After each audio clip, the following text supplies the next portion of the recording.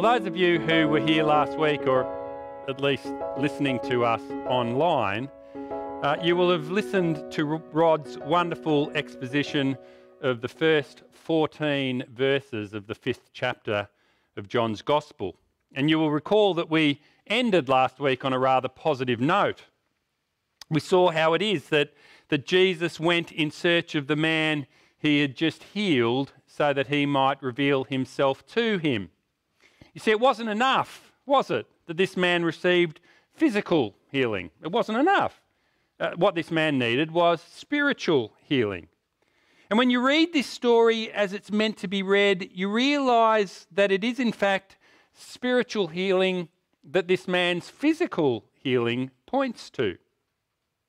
This man's physical healing, in other words, is a sign. It's a proof of Jesus' authority to bring a far greater and a more permanent healing. You see, Jesus may have fixed this man's physical brokenness, but it's this man's spiritual brokenness that Jesus now draws our attention to. And so what does Jesus do? Well, Jesus seeks him out.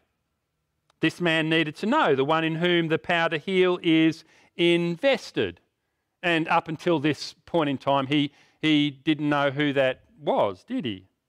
And so Jesus searches for him and he finds him. And we were reminded by Rod as he led us through this story that it is, in fact, Jesus who searches for us and not the other way around. It is, I think, unfortunate that the great majority of our songs of praise highlight our searching for God, when in fact the Bible makes it abundantly clear that the only reason any of us stand before a holy God, clean and forgiven, is because he sought us out. He found us. He brought us to himself. When the one leaves the 99, he doesn't himself seek to rediscover what he lost. No. The shepherd leaves the 99, doesn't he? And he seeks out the one. He seeks him out and he finds him and he brings him back. You see, that, church, is our God. That is what our God does. And not only does he find him and he bring him back, he does so at great personal cost. We may think that we've searched for God and found him, when in reality, he's searched for us. He's found us and he's brought us back to himself. It reminds me of when I used to play hide and seek with my children. My children won't remember this, but I do. When they were very young, I would hide myself in places where I could be easily found. And upon finding me, they would often squeal with delight, "I found you," or words to that effect. Of course, had I been really intent on hiding myself, they would have never found me, would they? Now, the same is true of our God. God hides himself, church, in plain sight, so that if and when we find him, it's because he wants to be found. Such is God's love for those who are lost. And so before we continue to bring ourselves before this God who seeks us out, who finds us and brings us back to himself, let's pray. Father God, we do thank you that you are the searching God. You are the one who seeks us out. We don't go searching for you. We thank you, Lord, that when you find us, you pull us out of the muck and the mire. You bring us out of the darkness and into your light. We thank you that though we were once lost, now we are found.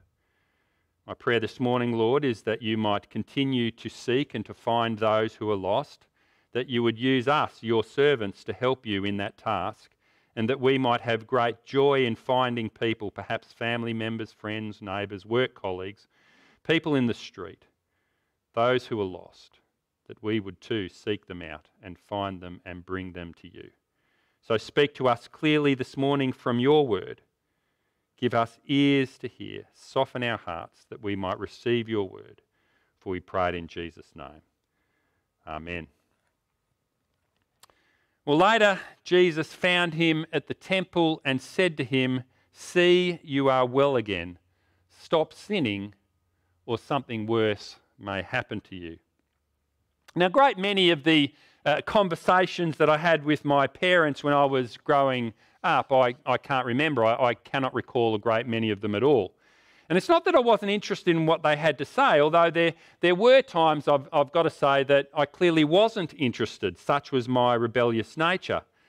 It was more that there were so many competing voices, particularly my own. I think we understand a great deal more today about competing voices, don't we?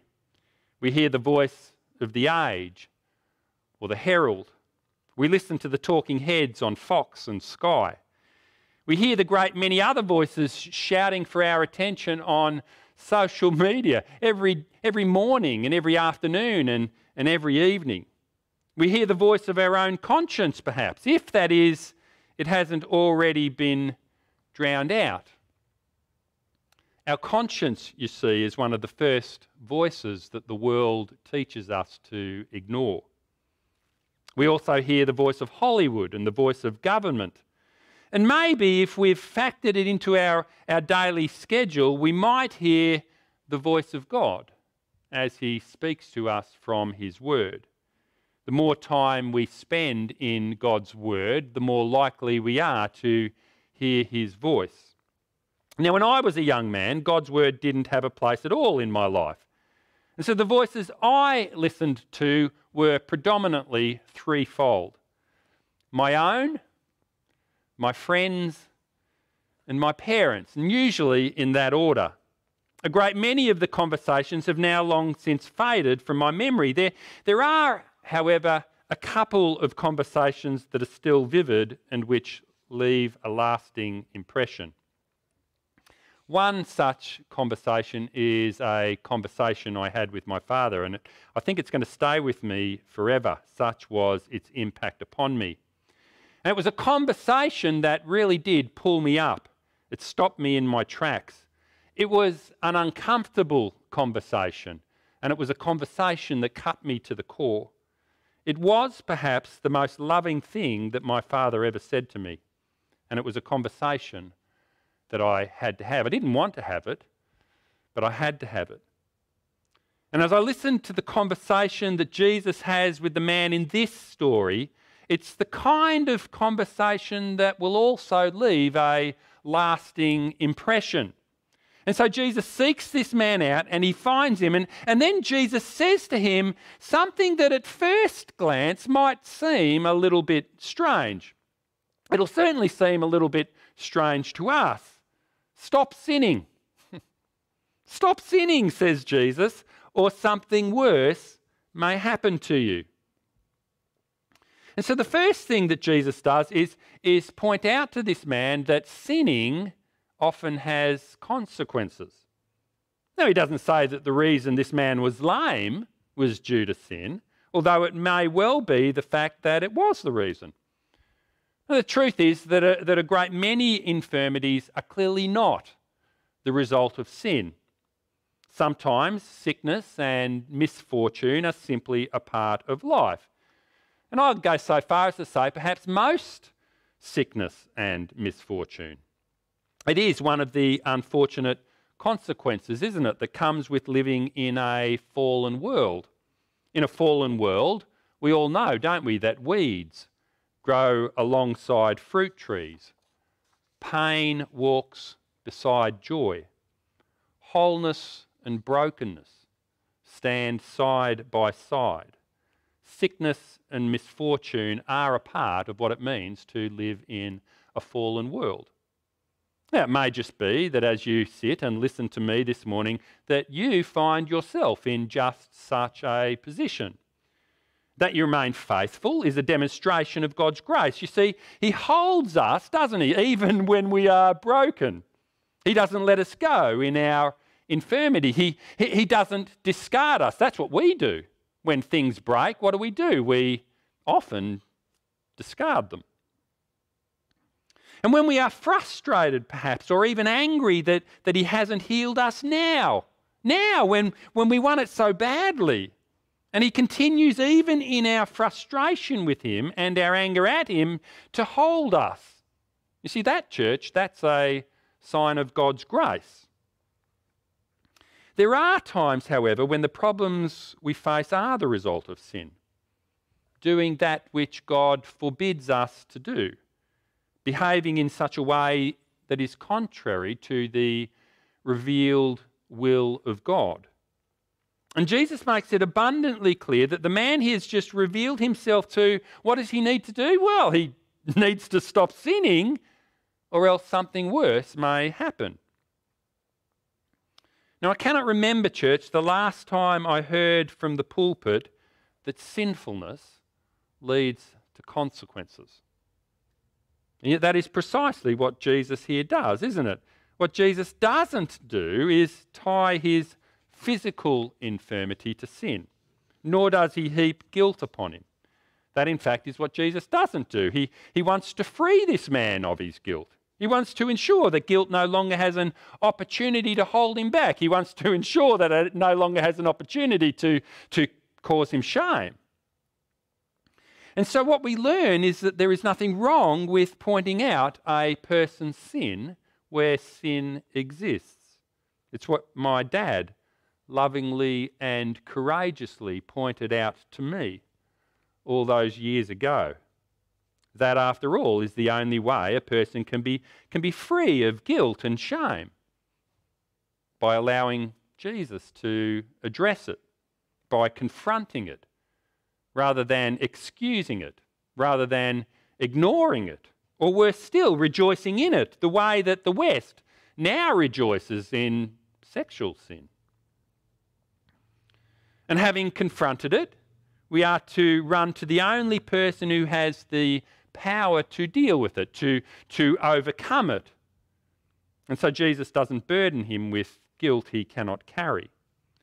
What Jesus also doesn't do is tell us, does he, what could be worse? Stop sinning, says Jesus, or something worse may happen to you. That's what Jesus says.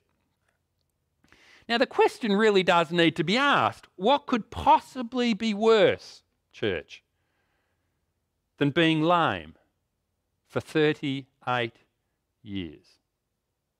What could possibly be worse than that? Well, if you allow the text to tell you what it is that Jesus has in mind, then the answer becomes obvious, doesn't it?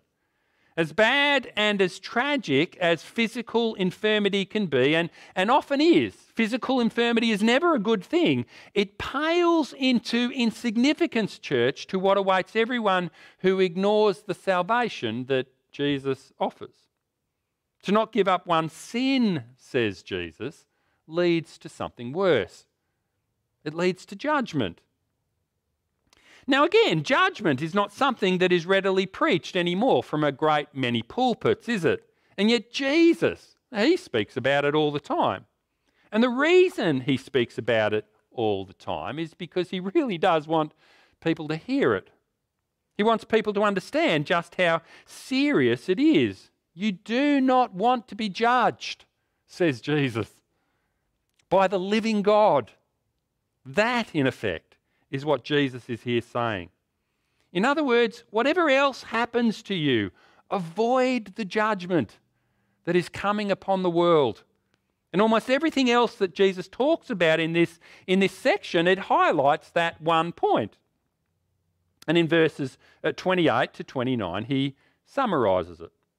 He says, "Do not be amazed at this, for a time is coming when all who are in their graves will hear his voice and come out.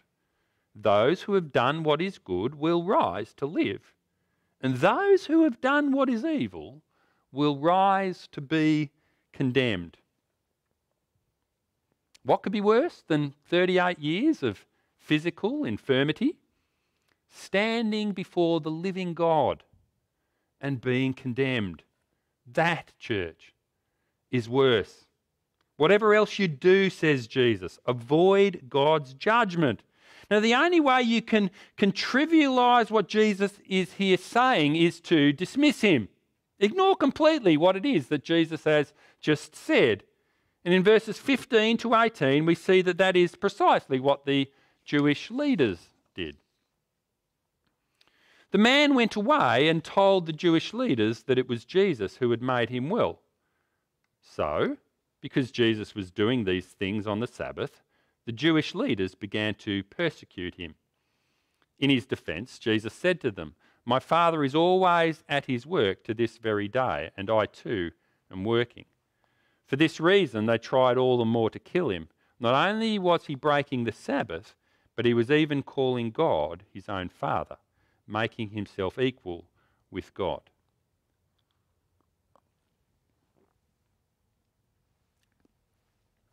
Now, there are a number of responses that we could consider as we read these 4 verses.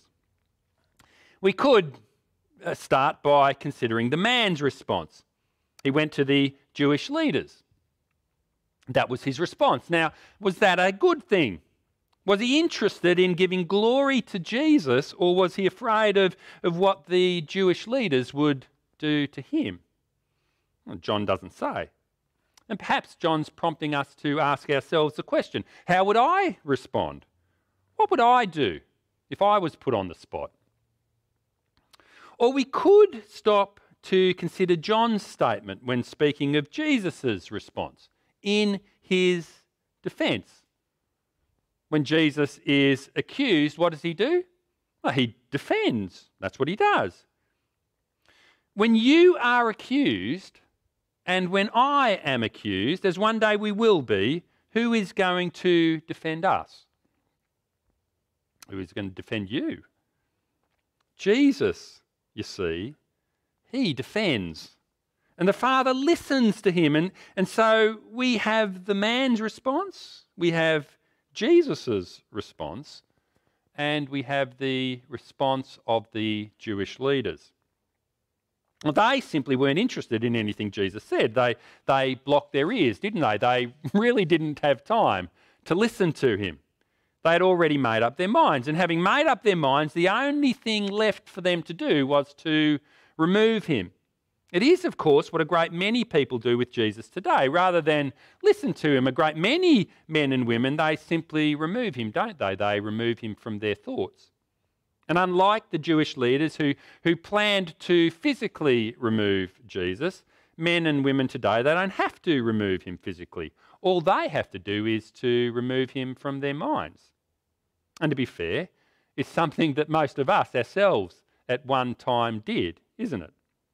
Unless we grew up in the church, we didn't want to listen to him. And even if we did grow up in the church, many people, particularly young people I might add, leave the church. Sometimes because the church has grown cold. That is true, and it's something that we need to be always aware of. Or sometimes it's because the message that they hear from the pulpit is boring or it's bland. Or sometimes it's because the message they hear and the message they see is no different than the message they hear and the message they see in the world. Why come to church when I can hear what is being said in the church in the world? But sometimes young people leave the church because they just don't want to listen to Jesus. His words are far too confronting. And so rather than listen to him, we'll just block our ears, or better still, we'll remove his voice altogether. We'll go somewhere his voice can't be heard. Well, it's just as well, church, that Jesus seeks us out, isn't it? He leaves the 99 to go and seek out the one. It's why I'm saved. And no doubt it's why you're saved too. And so the Jewish leaders didn't want to listen to anything that Jesus had to say. And so what exactly did Jesus say? Well, what Jesus said was that he is equal with God. That's what Jesus said. There were essentially 2 reasons, writes John, that the Jewish leaders wanted to kill Jesus. The first reason was because he was a lawbreaker. He broke the Sabbath. He worked on Saturday. Actually, Jesus didn't break the Sabbath, did he? He broke the law of the Pharisees. He broke their law. That's what Jesus broke. The Pharisees made the Sabbath something that God never intended for it to be. And so rather than keep God's law, what did the religious leaders do? Well, they defined it. And Jesus broke their definition, and so that's the first reason they wanted to kill him. And just on that point, Rod mentioned last week that Jesus didn't heal the man who was lame just to start a controversy. And of course that's true, absolutely. But I think, and I could be wrong, I think it's only partly true. You see, Jesus could have found this man on any day of the week. And yet what did he do? He chose the Sabbath. Why did he choose the Sabbath? Well, John doesn't tell us, so I guess it's not really all that important. But I think, for what it's worth, I think Jesus chose the Sabbath because he knew it would cause a stink. Jesus knew that it would upset people. It would reveal just how blind these blind guides really were. You see, when tradition usurps love in the form of such a miraculous healing, Jesus shows us just how blind spiritual blindness can be. And so that's the first reason the religious leaders were upset and wanted to airbrush Jesus out of the picture. The second reason they wanted to kill him was because he claimed equality with God. He was even calling God his own Father, making himself equal with God. That's what John writes. Now, in fairness, that is something that they got right, isn't it? Not even Jesus claimed to be just a man. The claim that Jesus and God were the same, they were the one, well, it came from Jesus' own lips. That's a really big claim. And it's a claim that directly led, church, to his crucifixion. And isn't it interesting that a man with such intelligence, a man who could out-debate the finest minds in Israel, he wasn't able to see it coming. But of course, Jesus did see it coming, didn't he? It's the reason why he was so provocative. So that far from being afraid of dying, he embraced it. It is, in fact, what he came here to do. It is the basis upon which the man he searched for and found might himself avoid the judgment that is to come. You don't have to experience God's judgment. Why not? Because I've come to experience it for you. That's what Jesus says. Place your faith in me, because I'm going to take your place in judgment. See, Jesus wasn't afraid of being provocative, was he? Because he knew exactly what it was that was coming. He knew what was coming and he embraced it. As painful and as terrifying as it was, Jesus continued to walk towards his own crucifixion. And it is, of course, something that none of us can fully comprehend. None of us, not really, can fully appreciate just how astonishing is the love of God for a people who would rather see him nailed to a Roman cross than listen to his voice.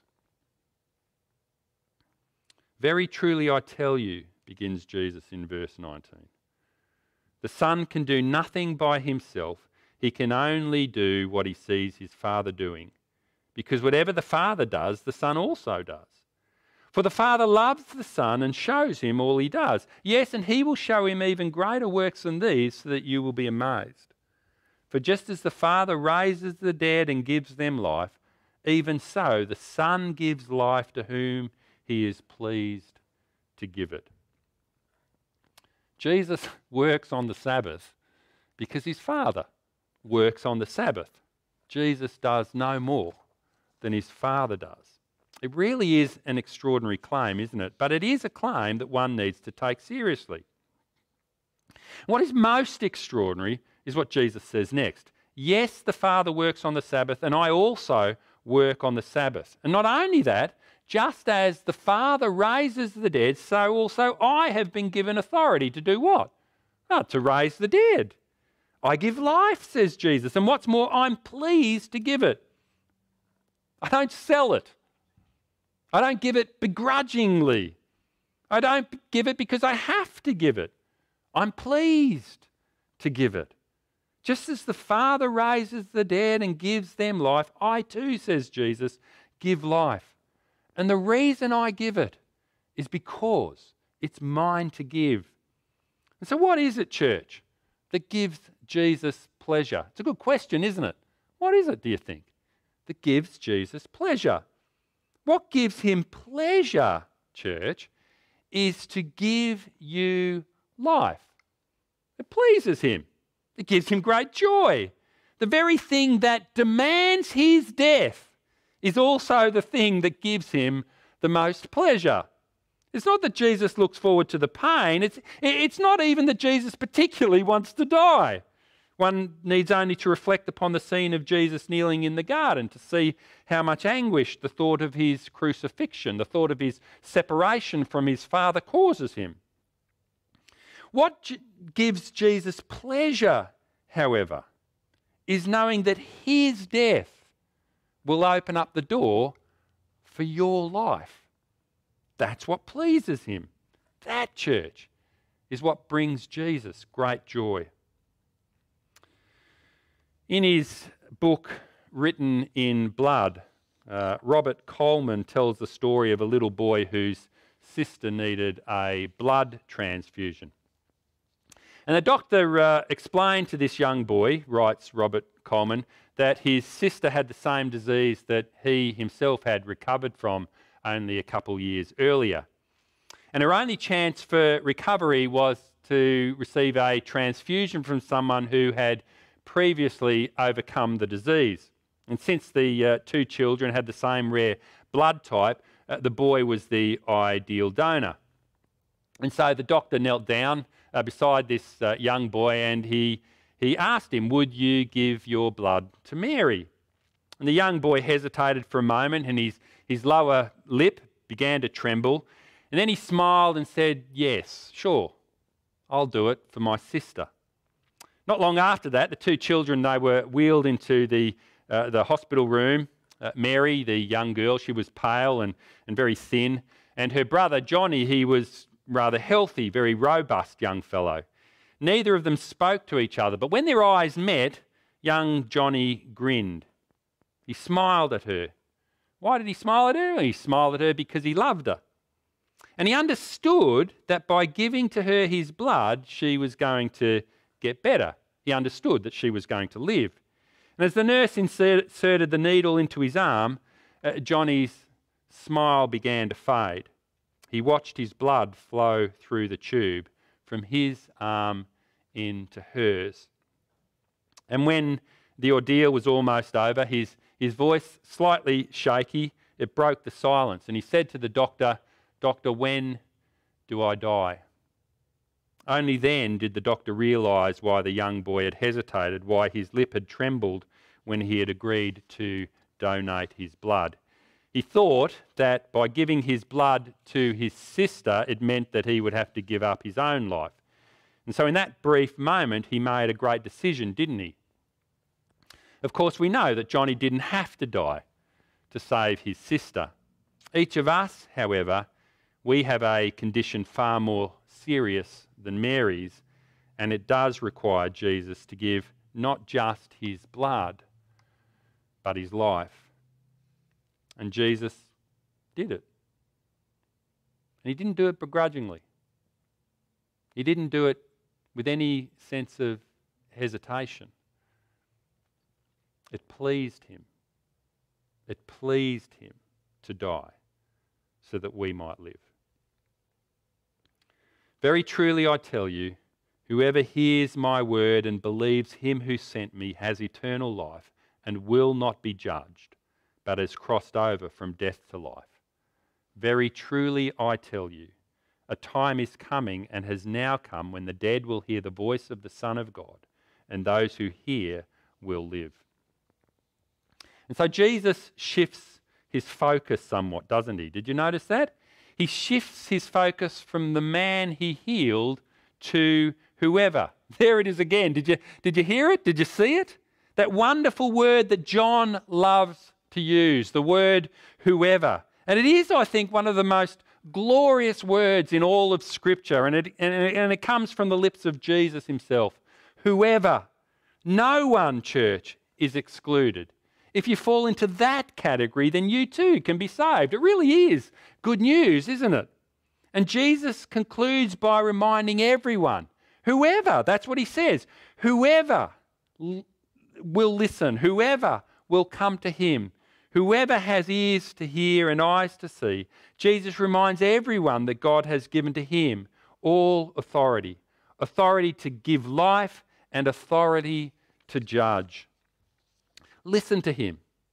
As the Father has life in himself, so he has granted the Son also to have life in himself. And he has given him authority to judge because he is the Son of Man. Do not be amazed at this, for a time is coming when all who are in their graves will hear his voice and come out. Those who have done what is good will rise to live, and those who have done what is evil will rise to be condemned. You can't miss it, can you? Did you hear him? Jesus gives life and church. Jesus judges.